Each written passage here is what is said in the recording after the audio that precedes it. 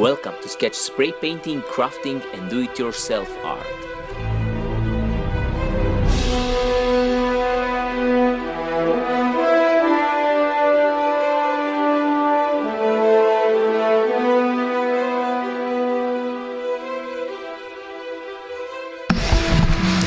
Hey, what's up my great and awesome YouTubers? Welcome to Skech Art. To all of you who are first time here on this channel, I'm Skech and I'm a spray paint art. Before I go further, I just want to thank to all of you who support my channel on each way or another. Especially great thanks to all of you who supporting my channel by purchasing some of my art through my web store.